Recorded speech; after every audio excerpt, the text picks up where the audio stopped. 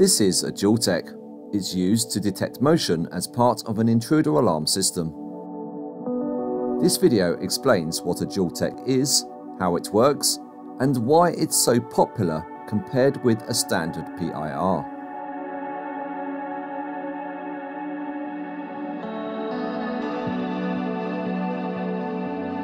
Up until the mid to late 1980s, only single technology devices were available, like this PIR. After this period, Dualtecs came onto the market. Dualtec means dual technology. Nowadays, a Dualtec is really the only type of motion detector installed in commercial properties, such as offices, factories, stores, garages, and so on. There are three types of intruder alarm motion detector: PIRs, microwaves, and ultrasonics. Each has its own method of detecting motion. In this video, I'm keeping things relatively simple to speed up the video. Here is a quick overview of how a PIR works. A PIR works on a heat principle, or more specifically, detecting infrared energy that's emitted from everyday objects. An important part of a PIR is the lens, which divides the room up into segments. The pyroelectric sensor detects sharp rises and falls as the object moves around, helped by the segments of the lens. Each rise and fall is called a pulse. I've created a separate video which goes through how a PIR works in greater detail. To see it, please click the link at the end of the video, or see the video description. The microwave works on a radio wave principle. A microwave transmitter, like this one, sends out pulses across the room. Some bounce back to the unit, and a baseline reading is read. When the pulses are progressively taking longer or shorter to return back to the unit, this is considered as motion. The ultrasonic uses a speaker and microphone system. An ultrasonic sound is emitted from the speaker. Similar to the way the microwave works, the sound is reflected around the room and the microphone listens for any differences from the return signal using the Doppler effect.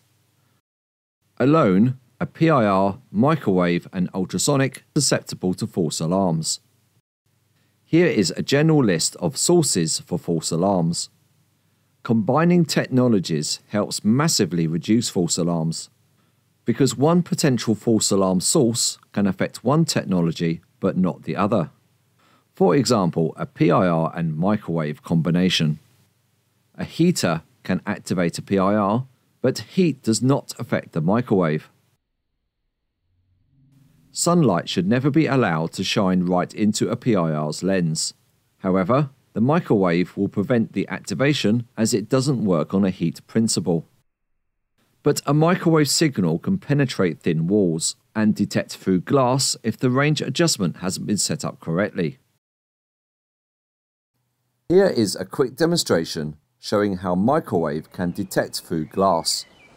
Once the unit is obstructed by glass, the PIR now monitors the energy level of the glass itself and clears. The microwave, however, if not adjusted correctly, can penetrate the glass and detect motion on the other side. Please note that this is a triple glazed door. If this had been plasterboard, the microwave would hardly notice it's there. With only the microwave activating, the Dualtec cannot produce an alarm.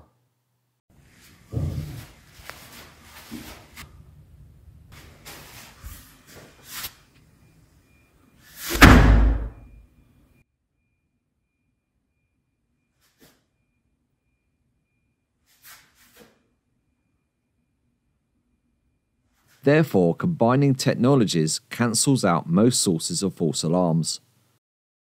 Most Dualtecs have an LED system where yellow is the microwave and green is the PIR.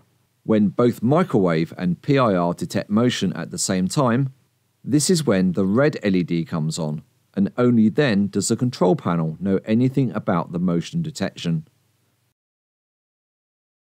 Going back to the late 1970s, the first motion detectors were microwave only. Imagine having this on the wall of your living room. The size reduced over the years, but all microwave had this large horn type transmitter, meaning the units were massive. Most manufacturers opted to combine a PIR and ultrasonic, as the ultrasonic could be mounted in a smaller enclosure. But ultrasonics didn't have a great immunity to false alarms, when other everyday items interfered with the ultrasonic sound. For example, mechanical bells, which were very popular in old-fashioned telephones.